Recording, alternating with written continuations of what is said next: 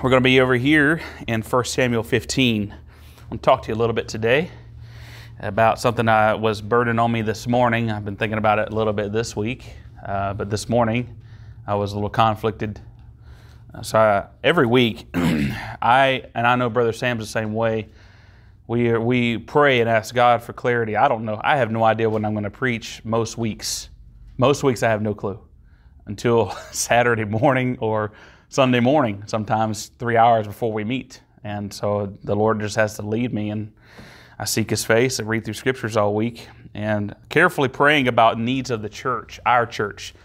If I'm not careful, me personally, considering we put our messages online, if I'm not careful, I'll start trying to preach to people outside of the assembly. They need to hear this, or they need to hear this doctrine. I want them to know this, or maybe they'll think this is interesting, and I'll start appealing to people outside of our assembly. But I think it's more important, and it's crucial that we preach to our assembly and take care of the needs here at home. And that's what this message is going to be directed to our own people. Amen. So I'm going to be over here in 1 Samuel 15. But I want to talk to you about a very important subject I think we need to understand, and I think that it's good for us to take heed, including myself. This message is directed to me as much as it is as everybody else in here. I think it's very crucial we understand this concept, and this is topical, okay? It's a topical message. But I see some needs in the church, and I know there are some needs in the church that need to be met. Some physical, some spiritual, some mental, some financial, just a lot of things going on. So maybe this will help. And I want you to take this as a spirit of meekness, please. Don't let me come across, I hope I don't come across as I'm preaching to you to get right, or I'm preaching to them to do right. That's not any way I want to point this or direct this. But I want to be a help, and I hope it helps me too, and I believe it will. It's helped me a little bit already.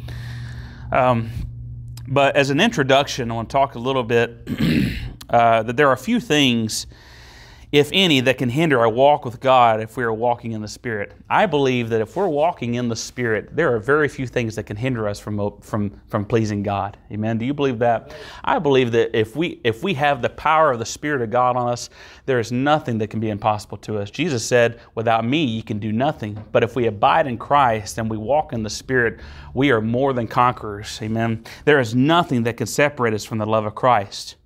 Romans 8:35, the Bible says, who shall separate us from the love of Christ? Shall tribulation or distress or persecutions or famine or nakedness or peril or sword?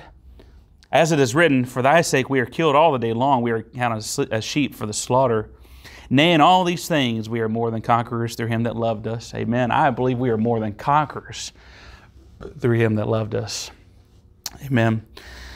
The church has been empowered with the Spirit to successfully walk through some of the most difficult adversities to fulfill the Lord's will in His kingdom. And each individual Christian is partaker of the heavenly blessings and gifts of the local, visible body of Christ, as spoken of in Romans 12 and also in 1 Corinthians 12.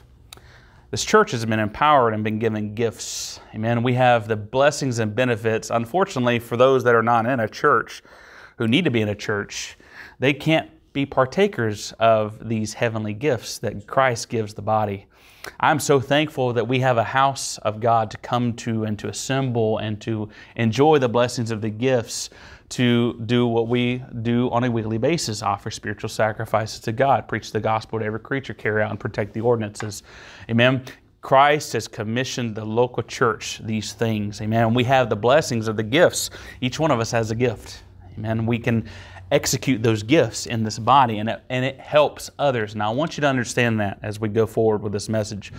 Understand that each one of us that are members of this body have a gift. And that gift, according to what the Bible teaches in 1 Corinthians 12:4, I'm going to read it. Concerning gifts, now there are diversities of gifts, but the same Spirit. And there are differences of administrations, but the same Lord. And there are diversities of operations, but it is the same God which worketh all in all. Now listen. The Bible says in verse 7, but the manifestation of the Spirit is given to every man to profit withal. Your spiritual gift that you have, that God has given you to exercise in the body, is to our profit, to the body's profit, and it exalts Christ in the meantime. Okay, we offer spiritual sacrifices. Amen. Now, though Christ, before I start getting into this other half of this introduction, we have to understand those things, that we are a blessing to others. Amen. There's some people in our midst that need some help. Amen. There's some people that have gone through some things in their life that the body is here to help. Amen. But though Christ rules in our midst, though the Spirit makes intercession with the saints and their Lord, and though we have the promises of obtaining great success, even though the Lord Jesus said we can pluck up and move mountains with even faith as a grain of mustard seed, and even though we have access to the throne of grace to help us in time of need and want, much of our own plight as Christians here in this body, much of our own plight and failures that we will experience in this life will be credited to that which our generation lightly esteems as evil or bad or wrong, and possibly even our own church. Our own plight and our own failures can take place because of our flesh and allowing our flesh to get in the way. The Bible says that pride goeth before destruction, and an haughty spirit before a fall. And I want to talk to you today specifically about one particular sin of the flesh that I believe may have captivated some of us. And like I told you before, this message is just as much for me as it is for anyone else. If you will take heed and open your ears and listen today, this message is for me. The sin that I'm talking about today is going to be the sin of stubbornness. The sin of stubbornness. The Bible has a few things to say about stubbornness. I told you earlier that our generation lightly esteems this particular issue. You've heard people talk about stubbornness as, well, my husband's stubborn, my wife's stubborn, she don't listen to me, she's very hard-headed. And we kind of take that lightly, like, oh, yeah, they're stubborn, they're just the way they are, that's just the way they are, you got to deal with them. And we kind of take it lightly. That's what we understand. But the Bible has some things to say about stubbornness. And as a matter of fact, when we look at it, we need to take careful understanding of what the Bible teaches concerning stubbornness. Much like the hardened heart, stubbornness is a fruit of pride. Okay? It comes from pride. That's where it comes from. Stubbornness is my way or the highway. You've heard that before, that cliche. A stubborn Christian is rarely wrong, is self-willed, refuses offers to help, and perhaps blessings given to them by others in the church. Stubbornness in the Christian will possibly hear instruction but decline obedience. Stubbornness in the Christian asks questions and seeks help but has already premeditated the answer or solution. You ever have somebody ask you a question, ask a favor? Hey, can you help me with this? What do I do about this? How do I handle this? And you start to tell them, and then they reject everything you just told them. We had somebody in our assembly like that about a year and a half ago. This particular individual came into our body one night. I remember, I want to say it was a Wednesday night, came in and had some concerns about feeding their child some particular things and then what they should administer to their child as far as liquids. This person asked, I think, our pastor and said, well, what should I use to hydrate so-and-so? And I believe he had said that water's the best thing, and right away, cut him off. No, that's not what they need. That's not what it is. Why did you ask? Why did you even ask? Premeditated as a solution. That's what I'm talking about there. Stubbornness in a Christian doesn't want the truth most times, just wants others to confirm that what they already believe is the truth. Did you hear what I just said? Let me repeat it. Stubbornness in the Christian doesn't want the truth most times, just wants others to confirm that what they already believe is the truth, in spite of whether or not they may be wrong. A stubborn Christian is nearly unchangeable in their ways As a stubborn donkey wedged between barbed wire as he kicks and screams when his keeper comes to free him from his painful despair, even after being freed from the entanglement of the barbed wire fence, will return hitherto. Sometimes we act like a bunch of donkeys, and that's, a lot of times to our failures. It ends up being a plight of ours when we listen to preaching and we listen to admonishment and we understand the truth and we know what will help us. But because we are set in our ways and because we want what we want and because it's on our terms and my way or the highway, we'll receive instruction with conditions because it can't interfere with what I already know.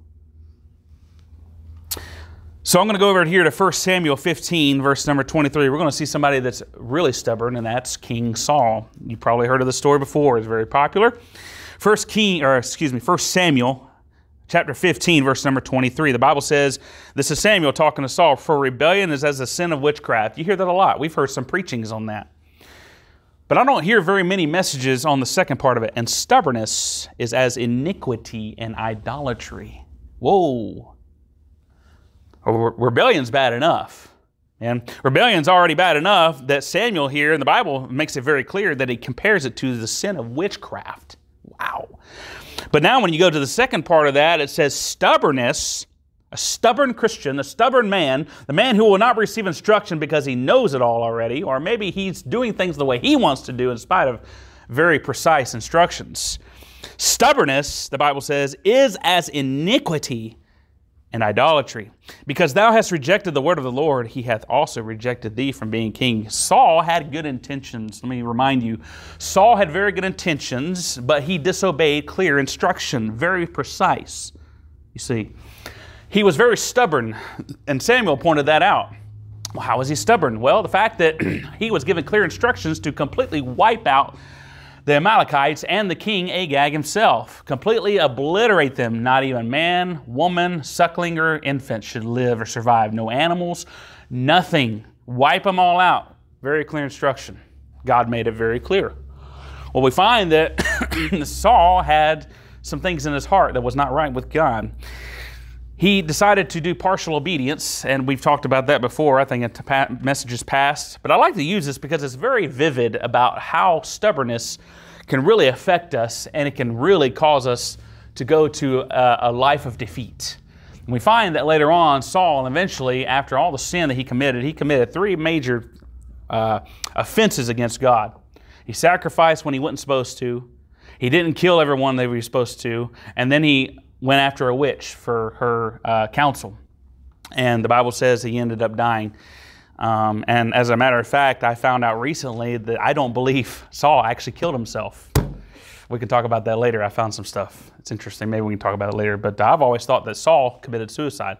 I believe it was attempted suicide, and somebody else finished him off. So I want to talk to you today about stubbornness. If the Bible considers stubbornness as the sin of iniquity and idolatry, then we need to know what stubbornness is, identify it, and repent of it. Wouldn't you agree? Amen? I don't think the Bible talks anything good about stubbornness at all. As a matter of fact, the Bible doesn't have anything good to say about stubbornness, just as much as pride. There's nothing in the Bible today, friend, that the Bible talks about pride being anything good. Nothing good about pride. We hear pride a lot in our public schools. It's Pride Week, learn to be proud and pride and all this stuff, blah, blah, blah. But the Bible never mentions anything good about pride, and I believe the same thing is true for stubbornness. Stubbornness is never mentioned as a fruit of the Spirit or the character of the believer in Scripture. Right. And we take it lightly. I'm just stubborn in some things. And look, honestly, I don't, we joke about that, and that's okay. And sometimes we give each other a hard time. You're stubborn, you don't want to listen to anything. That's fine. But when it comes to obedience to God and the church, we just need to consider some stuff here. Stubbornness can surely hinder God's blessings and workings in His people. And I believe stubbornness is as iniquity and idolatry, making us, not God, but us, the ruler and guide rather than the Spirit. Because we've already got a course that we're going on, and if we are instructed or maybe taught, or maybe the Lord is wanting us to do a certain thing specifically, well, that doesn't really work. I'll do it halfway, but that doesn't all work the way it should. And now we're taking leadership. because we're stubborn. We don't want to do it the way God said to do it. So I think this can be an issue, okay? And maybe it's an issue in our body. It could be. But I believe when the Christian is stubborn, he opposes himself. That's one point I want to make today. When the Christian is stubborn, he opposes himself. I'm going to go over here to 2 Timothy chapter 2. Paul mentions this. 2 Timothy chapter number 2. And the Bible says in verse number 24, And the servant of the Lord must not strive, but be gentle unto all men, apt to teach, patient, in meekness, instructing those that oppose themselves, if God peradventure will give them repentance to the acknowledging of the truth. You see here, the Bible talks about when they oppose themselves, there need to be some repentance that takes place. I believe that stubbornness, when you're stubborn and you don't allow yourself to submit to the Spirit of God and leadership to help you in whatever thing you need help in, it can cause you to oppose yourself, and therefore it might require you to have repentance in your life.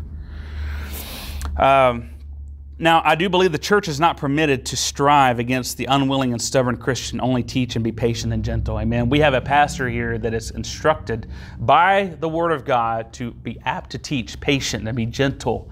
Amen.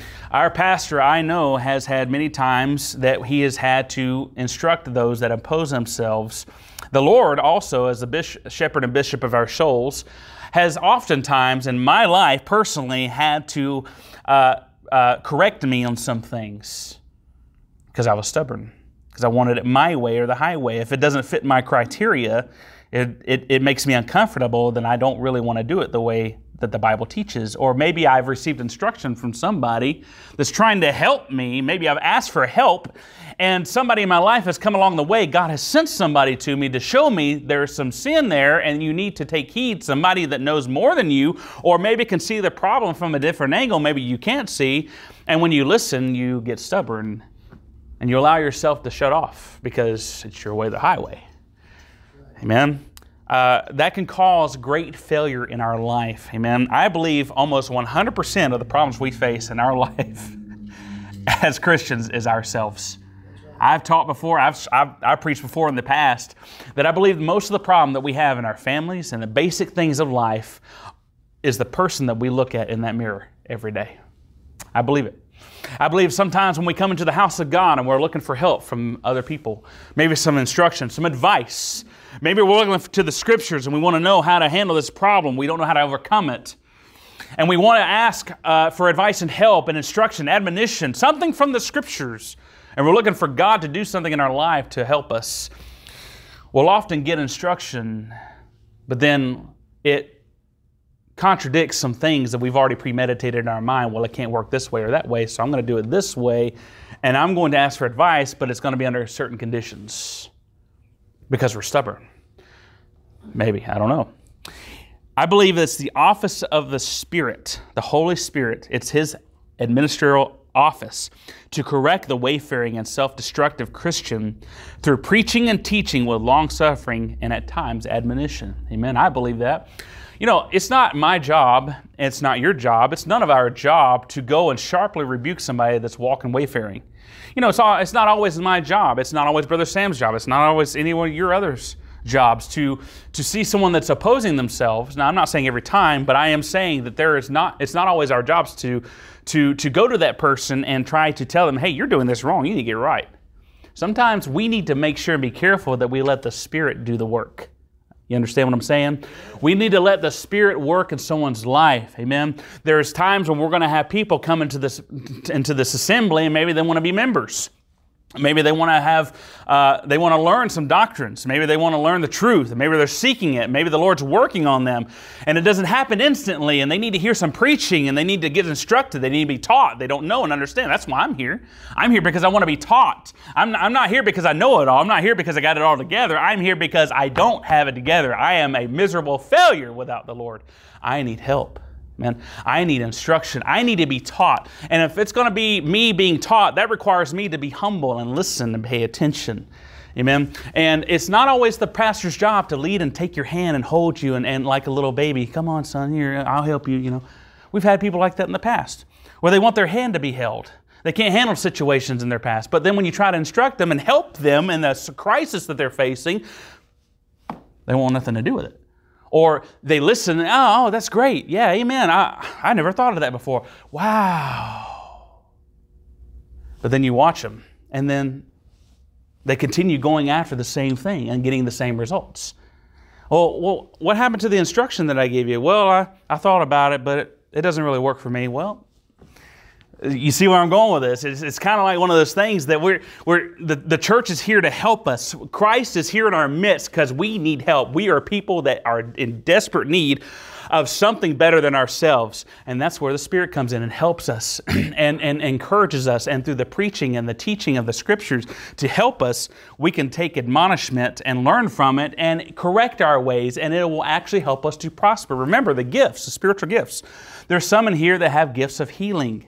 Okay, there's some folks in here that have the gift of healing. I believe God's given us a way to find out the remedy for some of the health problems that we have in America, and we have a really good opportunity with what's down the street at this clinic. There's a lot of great things going on down there. I've heard a lot of wonderful things, but there's some things that I believe some of us have wisdom in more than others. And when we take the advice of the wisdom, we should really take it seriously and let it apply to our life. Would this be beneficial to me? Because I'm tired of getting the same results. But because of stubbornness and because we think we're right about things, we will have a disconnect in our mind, and we won't allow ourselves to yield to the one that's giving us and blessing us with the gift. That's what the gifts are for the profit withal. It profits us. It helps us. I come to this church because I get blessed by some that are an encouragement to me. I get blessed by some that have the gift of prophecy. I have some that have the gift of admonishment and helping and exhorting. There's gifts in this body to be executed, and I am getting blessed for that. But if I get stubborn and I allow myself to turn off from those things, how is that going to benefit and profit me as a child of God to grow? Amen? There's folks today that have issues in their life and there's ailments, and we give them admonishment over and over and over and over and over and over and over. This is what the problem is. This is how you resolve it. You need to think about it and consider it. But you continue on the same path and the same road. And that's where we can get ourselves in trouble. And that's where we end up going down to the road of failure and destruction, because God's given us a blessing here in this body to take heed, and we don't want it because we're stubborn. It's this stubbornness of the Christian that will likely believe that he is steadfast in the faith, quote, when the truth is he is actually stubborn in his own ways. In times of my past, I've thought about my personal thoughts and my heart and my intentions and my motives, and I've gotten some advice, I've gotten some spiritual leadership and some counsel on some things that I need to improve in, maybe I should consider, and I will turn them off because I think, well, they don't understand my situation, you know. I know what I'm doing here. They just don't like my walk with God, and they don't like my zeal, they don't like my steadfastness. So I don't really need to listen to them. I know what I'm doing. I got this together, you know, and I've deceived myself. I've not taken the time to be humble and listen to what someone else has to tell me about something in my life that they see could be improved. Amen. So I think that there's an issue here where we can look for improvement. We can look for help if we are not so stubborn. When the Christian is stubborn, this is my second point. When the Christian is stubborn in the church, it can lead to rejection of the spiritual gifts. I touched on that a little bit. I'm going to go over here to 1 Corinthians 12. I want to look at this, 1 Corinthians 12, if you don't mind turning there. I'm going to be here for just a minute. And I'm going to go over to Romans 14 a little bit later, talk about that. But 1 Corinthians 12 talks about spiritual gifts. That's what the chapter is about. Amen. The local visible body has been blessed with spiritual gifts. Now, I want you to notice something over here in 1 Corinthians 12:26. Go over here to 1 Corinthians 12:26. Look what the Bible says here. And whether one member suffer, all the members suffer with it. You see there how we're one body and one bread? Amen. One member, when it suffers, if my hand is hurting, it's going to affect the rest of my body. Amen. So the rest of my body has to compromise to help and to suffice the strength and the need for this hand that's very weak. So the Bible says here, and whether one member suffer, all the members suffer with it, or one member be honored, all the members rejoice with it. Man, you know what that's talking about? It's talking about when somebody in our body gets blessed, we all rejoice with them. When somebody in our body is hurting, going through a trial, we all hurt with them. We mourn with them. Man, we suffer together. We rejoice together. It's one body. We're all baptized into one body. Amen. So when we look at this verse, I want you to be careful to understand that because we are one body and when one member suffers, all of us suffer, keep in mind, when one of us is suffering and we request the prayers of the other saints in the body, but yet we're not willing to do anything about our stubbornness and we want to continue down the same way and we come week after week after week after week after week with the same prayer because nothing's happening in your life. You don't understand why you're not getting better. You don't understand why your spiritual condition is not improving, why you can't get victory over sin, why there's something in your life you still don't understand and it's very unclear. Have you considered your stubbornness? Have you considered your stubbornness? When God wants to do something in you and the prayers of the saints are behind you, but there's still one major factor that's getting in the way, and it's our flesh. I am guilty of this. Let me tell you, I am very guilty of this. With wanting the prayers and needing the help and the encouragement, but yet I go right back to the same way I was when I leave the assembly, like there's no change. You know, and when I get spiritual encouragement here and I don't take it and use it and I don't put away my stubbornness, I just stay in the same way I've been. Just go down the same path. There's no change. Unchangeable and unmovable. You know, not willing to take instruction because my way is the highway. I think that that's when we cause the body who is suffering with us to continue that suffrage. You understand what I'm saying? There's some people in our midst maybe that is going through some problems that they're trying to overcome, and we have prayed with them, we have fasted with them, we want them to improve, we want them to have help, but then because of their stubbornness after week after week after week of not taking instruction and not actually taking and applying what they've heard to their actions and behavior, now they continue that suffrage and they come back with the same story and we're still suffering with them. You see how it can cause a problem with our body, and before you know it, all of the body is suffering constantly more than it should because somebody is being stubborn. You see how it can affect everybody. It can affect everyone for longer than it should, unnecessarily.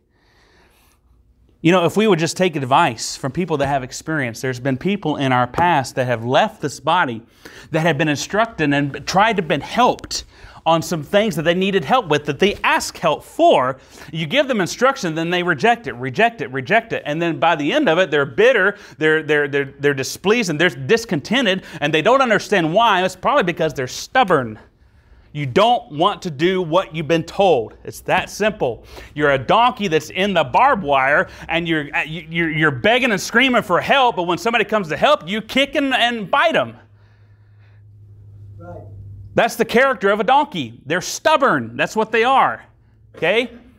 An ass's colt, they're very stubborn. You ever had one? You ever been around one? I don't want to do that. Get away from me. I mean, that's how they are. They'll kick you.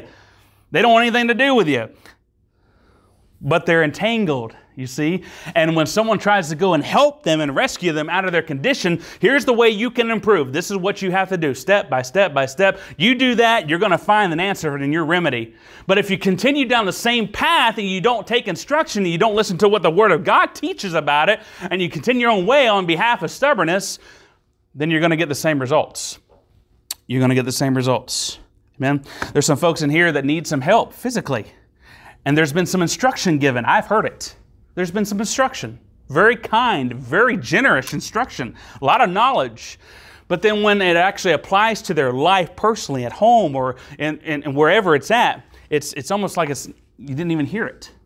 And then we hear the same thing coming back to church. Well, I'm having this problem. I don't understand what's going on. I'm in terrible shape or whatever it is. But we've instructed you. God's here to give you help, to help you. Amen? Whatever infirmity it is, we're praying, we're asking God to do something. But then the flesh gets in the way, because maybe it might make us uncomfortable to take the extra step to do what's been told. Stubbornness. And see, it can affect the body. It can affect the body. Needlessly at that. Remember, Romans 14:7 says this, "For none of us liveth to himself, and no man dieth to himself." My self-will and my flesh, if I get into the flesh and I give into sin, it affects everybody. Now, maybe not right off the bat. There's some sins that are secret that only the Lord knows, but eventually it'll get manifest. And we just need to consider that. There are members of the body that desire to serve and use their spiritual gift. But listen, but the gift is neglected when we refuse to accept it.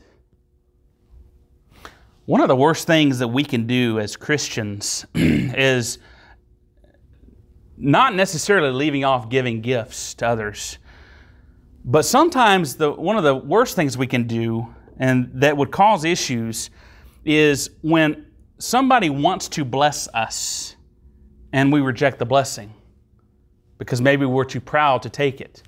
Maybe we have a sense of, well, I don't deserve that, so I'm not going to take that. But that's not your business. Listen to me carefully. It's not our business. If somebody in this body that has the anointing of God, has a spiritual gift, that wants to exercise that gift toward you as another member, as a brother or sister in Christ, and you refuse that, now you're suppressing their gift. You understand? There's a church, so-called, that will not allow anybody other than one man, or maybe two, to preach in the assembly. They will not allow it. Now, where does that man get authority to do that? Now, there's some folks in that church that feel like they're called. They want to preach. They want to teach. They got some wisdom. They got some zeal. They want to exercise it to see if it's a calling of God. But this man suppresses it, won't allow it. As a matter of fact, because he's the pastor, he says that he has the authority to say that. I don't think so, pal. You don't have the authority to tell God that nobody else is allowed to exercise a gift. How do you know? You're not even giving them an opportunity to try it. You're suppressing their gifts. You understand? Suppressing the gift. There's folks in our body that need some help. And for those that are willing, that are able, we should help them. But when we help them, I hope and pray that the person that needs the help would not reject it. Amen? I agree with that. I think that's right. I think if God's blessed us with some gifts in this body, we should be able to exercise them freely. And it benefits. That's the blessing of it. It benefits. Amen? Even though you might not think that it benefits your way, because maybe it's some stubbornness that may be lying in there somewhere, it's still a benefit to you. Maybe not physically, but spiritually. You never know. You've got to let it work out. But if you just reject the gift and you reject the blessing that somebody wants to be to you, the love that somebody has toward you, then you're suppressing it. And that's not how the body operates, friend. You know, the Apostle Paul accepted the gifts from the Philippi. They were the only ones that communicated with him concerning gifts when he left Macedonia. And you know what he didn't do? He didn't reject it. He didn't reject it. He needed some help. Apostle Paul needed some help. Some of the apostles needed some help. And they didn't reject it. They were very thankful. And we should have the same attitude in our body. So there are other people in our body that want to exercise their gift. Don't suppress them. If they want to bless you with it, let them. Put your stubbornness aside and let them. Amen? God's commanding us to do that. We see that in 1 Corinthians 12. It affects other people. When we can't give and offer gifts because of somebody else's stubbornness, it affects others. There's some examples in Scripture that the stubbornness has affected some other saints. Moses made up his mind he needed someone other than himself to speak for God. You remember that when he was in the mount and he saw the burning bush? God called him to go to Egypt. Exodus chapter 4, verses 10. When the Bible says that God told him, you're going to go speak, be my mouthpiece. What did Moses do? But, see, God, I can't. I'm not eloquent of speech. I'm not eloquent. I can't do that. Can you please send somebody else? What did God do? He got angry, didn't he? Now, maybe it could be because Moses was a little stubborn, because he didn't want to get out of his comfort zone. He knows he couldn't speak eloquently, so he doesn't feel like he can be used. He's not going to be very successful, so he starts to bug the Lord here, and the Lord gets angry with him, and it causes God to be frustrated, and so he sends Aaron. So we could possibly see a case of stubbornness there. Israel was stubborn and rebellious even after all the miracles they witnessed through God's deliverance of them from their enemies in Deuteronomy 9:27. The Bible says Moses said they were stubborn and rebellious since the day he knew them. Rebellion, stubbornness. The congregation was stubborn and desired an earthly king rather than the Almighty to rule them in 1 Samuel 8. You remember that? That's what brought along Saul, King Saul. See, Israel, the problem with them was not the fact that, it wasn't the fact that Samuel's children was causing the issue and they didn't walk with the Lord as Samuel did. That wasn't the issue. That was an excuse. And the fact of the matter was they wanted a king to rule over them because God was not going to rule over them. They had made a determination that God was not going to rule over them, and God pointed that out. It was because they were stubbornness. It was stubbornness that kept them from God ruling over them. Same thing with Jews. Same thing with Israel. In the New Testament, when the Pharisees listened to the Lord talking about the kingdom and being baptized into the kingdom and the gospel of the kingdom, they were very envious. They were stubborn. Okay? Even a stubborn child in the Scriptures, listen to this. Even a stubborn child, the Bible says if you have a revolting and rebellious and stubborn child that's against his parents, the Bible says he was fit to be stoned to death. That's what God thinks about stubbornness. Over there in Deuteronomy 21:18 through 21, the Bible gives strict instructions what you are to do with a child that is stubborn, that won't listen to your instruction, who's a glutton, a winebibber, a drunkard, doesn't listen to your authority, very stubborn, doesn't do what you tell them to, the first, second, third, fourth, fifth admonition. Let's go read what God says about it. He says, well, you bring them to the elders of the city and this whole city will stone them right there in front. That's what God thinks about stubbornness. Very serious stuff. The strange woman in the Bible is depicted as loud and stubborn. She's stubborn. In Proverbs 7:11, that's a strange woman. The Bible says that Peter was often stubborn in the church. We find that the first church that the Lord ever started right there in the New Testament, the first bishop of the church was even stubborn, rebuking the Lord for performing the very thing he was sent to do. Go to Matthew chapter 16. I'm almost done. Matthew 16. Let's look at this. Peter, the apostle, the one chosen by Christ himself, looked to be a little bit stubborn here. Matthew 16, in verse number 21, the Bible says this, from that time forth began Jesus to show unto his disciples. Now, this is interesting. Peter said that Christ... That the Lord was Christ and he was the Son of the living God. He had just confessed this. But then we read right down here in verse 21, the Bible says, from that time forth began Jesus to show unto his disciples how that he must go unto Jerusalem and suffer many things of the elders and chief priests and scribes and be killed and be raised again the third day. Now Christ is depicting here and prophesying of his death, burial, and resurrection. This was why he was sent. And look what happened here. Then Peter took him and began to rebuke him, saying, be it far from thee, Lord, this shall not be unto thee.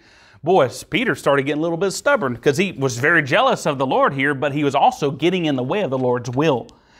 You see, the Lord's will for us is to exercise gifts. The Lord's will for us is to glorify Christ. And sometimes our stubbornness can get in the way of the will of God. But he turned and said unto Peter, get thee behind me, Satan, thou art an offense unto me, for thou savorest not the things that be of God, but those things that be of men. We saw another instance where Peter, well, let me back up.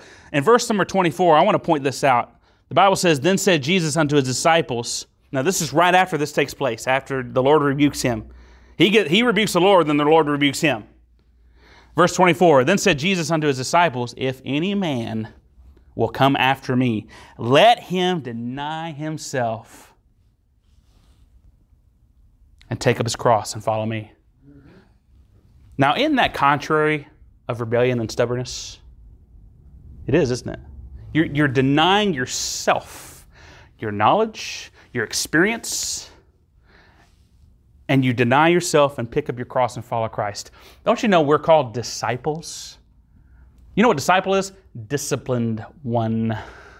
When you're in the army and the army recruit says, be here at 7 a.m. sharp. You show up at 7:01, you're in trouble. Am I right? You show up at 7:01, you're in trouble. You show up at 7 0.01, you're in trouble. Am I right? You're not standing there in salute or whatever y'all do there at 7.1 or at 7.00000. You're in trouble. The reason why is because they teach you discipline. Okay? The soldier of Christ, who is also a disciple, the Christian, should be the same. Amen? We are here in Christ's kingdom. We are to be disciplined. Amen? We are disciplined, which is what the Lord's talking about here. If any will come after me, let him deny himself. Now, Peter also got stubborn again. He didn't want the Lord to be arrested there in the Garden of Gethsemane. Remember, he cut off that guard's ear, that guy? Cut it off because he was jealous of his Lord. But it provoked Peter, what he was seeing happen in that garden, provoked him to be stubborn. He wouldn't let the will of the Lord, after the Lord had taught him over and over, this is what's going to happen to me. My temple's going to be buried and raised on the third day. I'm going to be offered for the people. He's been taught this throughout his ministry. And Peter still was stubborn in his ways. Amen? And he got in the way of the will of God. And that's when the Lord rebuked him again. And that's how we can be as Christians. We can listen to admonition over and over and over, be told the same things about the doctrines that we hear here, and then we still don't get it. That's just the way sheep are, I guess. We get into trouble so many times, and it's because of our flesh. We just have to battle it, amen? And let the Lord deal with it, amen? So sometimes we get in the way of the will of the Lord. And the last thing, perhaps the issue with Paul and Barnabas concerning Mark was the case of stubbornness from one or the other. You remember over there in Acts 15 when Barnabas wanted to take Mark, but then Paul said, I don't think it's good that he go with us. Now, for whatever reason that is, somebody was being stubborn, possibly. So it caused a big division, and they split apart. The Bible says they split asunder. Man, one went the other way. Paul took Silas, and then Barnabas took Mark. And so we can see some issues with stubbornness in the Scriptures. That's all I want to talk about, really. I just want to address that,